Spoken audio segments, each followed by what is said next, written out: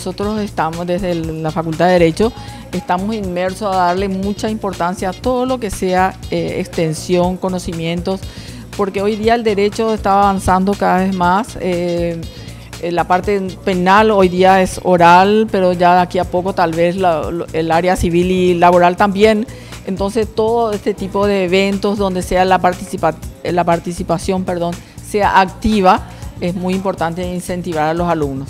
La preparación de este proyecto también es la preparación de los alumnos en la cátedra de Derecho Procesal Penal, donde habitualmente hacemos simulación de juicios orales para la preparación de ellos.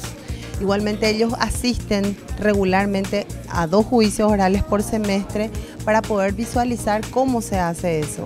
Luego, una vez entrada en competencia, hicimos entrenamientos específicos en varios roles a los efectos de poder llevar adelante, y finalmente resultaron gananciosos exhibiendo en el trabajo no solamente el conocimiento jurídico de la materia misma de Derecho Procesal Penal, sino también sus habilidades personales para poder sacar adelante esos roles, una buena conversación, un buen conocimiento del idioma, incluso guaraní, que fue de mucho elogio por parte del equipo que estaba encargado de la evaluación. Y evidentemente estamos felices, la universidad ahora los va a proponer también para que vayan y vayamos preparándoles en este tiempo desde febrero, porque la competencia va a ser más o menos en julio, y vamos a ayornar los esfuerzos para que conjuntamente con la otra universidad que tiene el segundo puesto podamos llevar adelante el nombre de Paraguay. Antes que nada, mis felicitaciones a la universidad por haber ganado en el rol del Ministerio Público en esta competencia interuniversitaria organizada por la Corte Suprema de Justicia.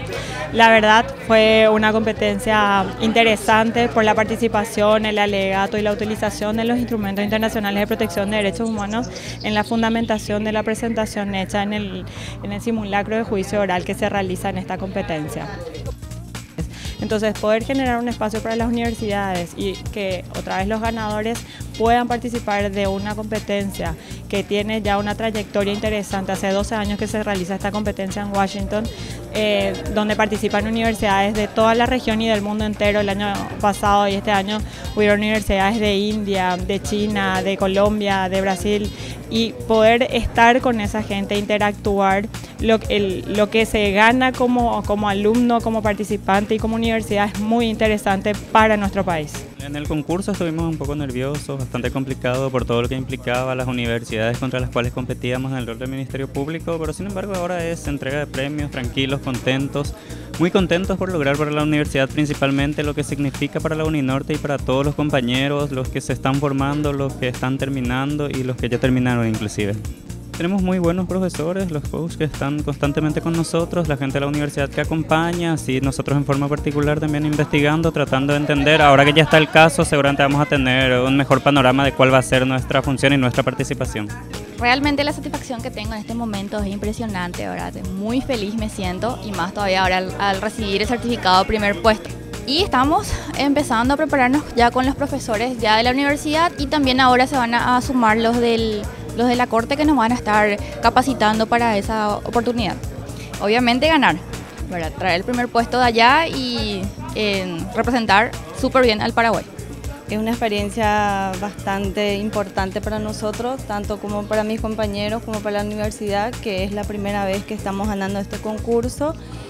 Y feliz por sobre todas las cosas, y gracias a los docentes que nos acompañaron todo este tiempo, a la señora decana también, a la parte de coordinación también, y bueno, fue el esfuerzo de todos nosotros.